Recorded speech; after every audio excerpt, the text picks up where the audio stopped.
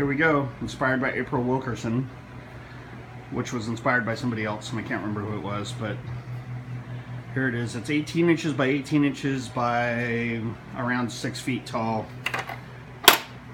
And it is the roll-out tool chest. So these are the tools that I use for 70% of what's in there is used on just about every project that we do. My worthy assistant Dylan is going to open the measurement panel. That is not a measurement panel. The panel right behind you, that this one. Oh. Yes, well done, young man. So hearing protection, goggles, hammer, chisel, screwdrivers, lots of tape measures. That shelf is kind of unfinished, but it's fine. And then flip out the thing there, right below the flip box. There it is. Gloves and dust mask and hearing protection, etc. And then under that we have a drawer. That's a very short drawer, but it also just pops right out. And that is for those things that I hate to see when they're hanging. They, like, pliers always seem to fall off the hanging type of storage, so I like this a lot better.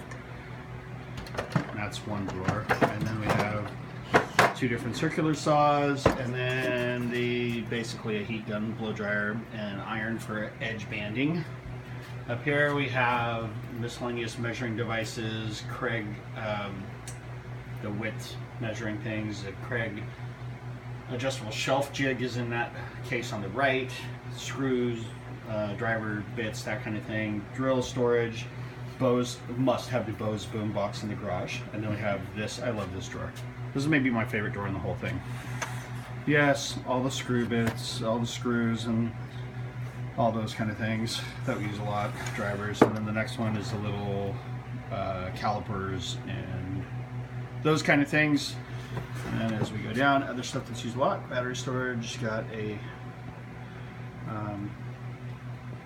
power strip back there, glue and paste wax, the saw storage so I don't get cut up by it, a couple of planes, and then today, the end of the project was the drawer, the last 3 drawers that we put in there for saw blade storage and miscellaneous weird stuff, and brushes, and whatever else, flashlights, etc. So there it is.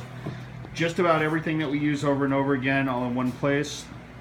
Shuts down to an 18 by 18 box, and if you shut it and put it right next to the hardware storage cart, that's a lot of stuff in the space of 3 feet by 1.5 feet, and it looks very nice and neat, except for when Dylan's waiting to get the cord out of the way. Yeah. So smooth, so smooth.